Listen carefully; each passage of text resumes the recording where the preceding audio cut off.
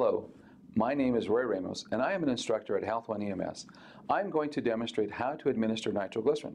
I will first take appropriate BSI precautions. For this skill, I will be using gloves.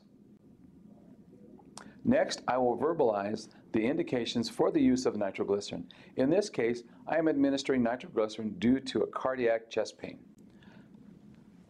I must verbalize the contraindications of nitroglycerin administration. These are a systolic pressure below 100 millimeters of mercury, a head injury, the patient has already exceeded the max dose for the current episode, or having taken erectile dysfunction medications in the previous 12 hours. Now I will check the 6 rights for patient safety. I make certain I have the right patient, the right medication, the right dose, right concentration, right route, right time, and right documentation. I can now call medical control for an order to administer nitroglycerin. Once I have that order, I can proceed. I place a tablet or a spray of 0.4 milligrams of nitroglycerin under the patient's tongue.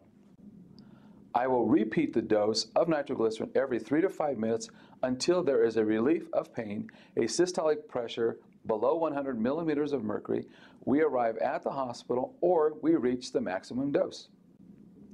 I document the time, the dose administration, any response to the medication, and the physician's name who authorized the administration. During transport to the hospital, I will reassess the patient. I will check the patient's airway, breathing, circulation, and monitoring for any changes the patient may exhibit. The administration of nitroglycerin can greatly improve the patient's cardiac chest pain and improve their chances of survival. Thank you for watching. Good luck, and as always, stay safe.